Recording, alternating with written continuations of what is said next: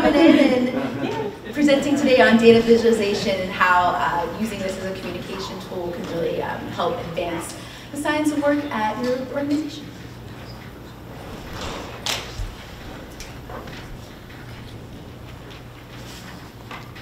It's not going yet, right? Yes. Okay. Well, thank you so much for having me. Wait, so I need to hit the next button and then it goes. Yes. Okay. All right. Hi, everyone. Can you hear me? Yes. Okay. All right.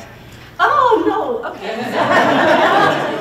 The appetite for data-driven insights about employees is increasing, especially with increased amounts of data being available. And I'd argue that as IOs, we have a great opportunity to really lead this space through advanced analytics.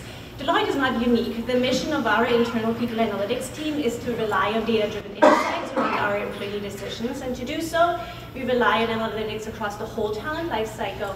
We partner with multiple groups, and we rely on advanced expertise from multiple disciplines.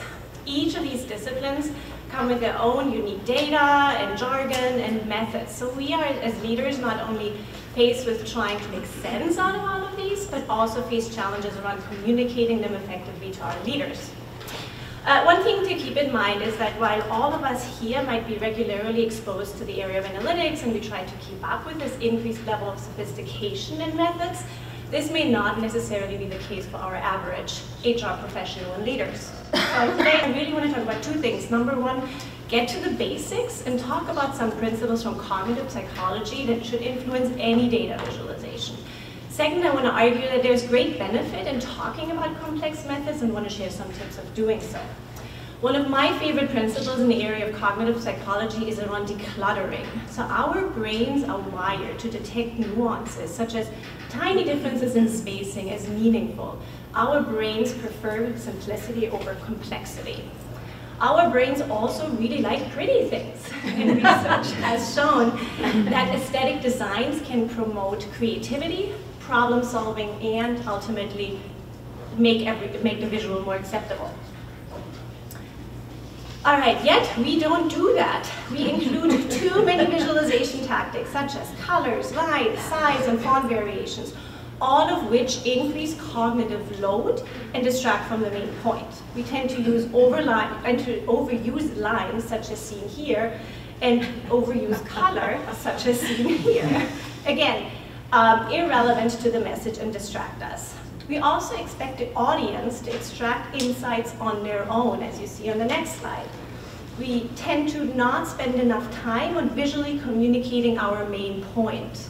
We can narrow our audience's attention by using contrast strategically, as seen here in the middle, and by simply picking the right visual.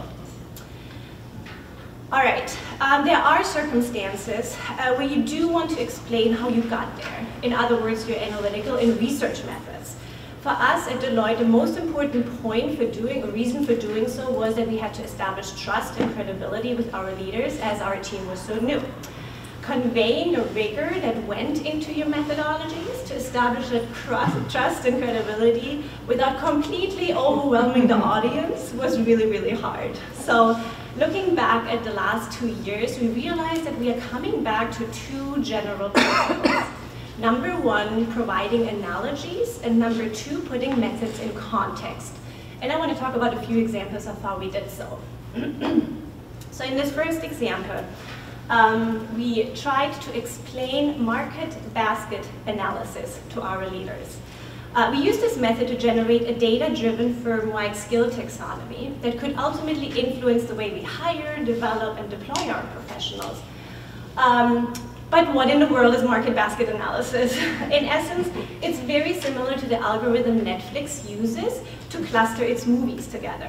That analogy was not only sticky, but it also illustrated the rigor behind our data-driven skill taxonomy proposal.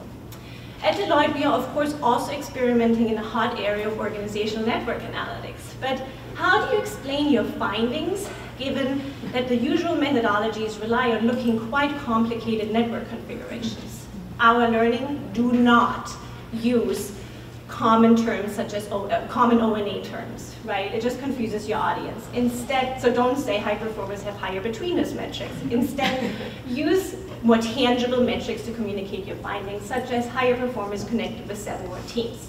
In our final project, we ran analytics around the predictors of job performance. So our significant predictors, things that we as an organization have control over, accounted for 23% of the variance in performance. That's fantastic, right? But how do you get leadership excited about that number? So we decided to put numbers in context by providing more commonly understood relationships, such as the examples that you see here. They got really excited about acting on the 23%. All right, and I want to recap, and I'm going to read off the slides here. Declutter your visuals, spend time on aesthetics, make it easy for the audience to digest the main point. There is great benefit around covering advanced research methods, but use analogies and context of doing so. Thank you.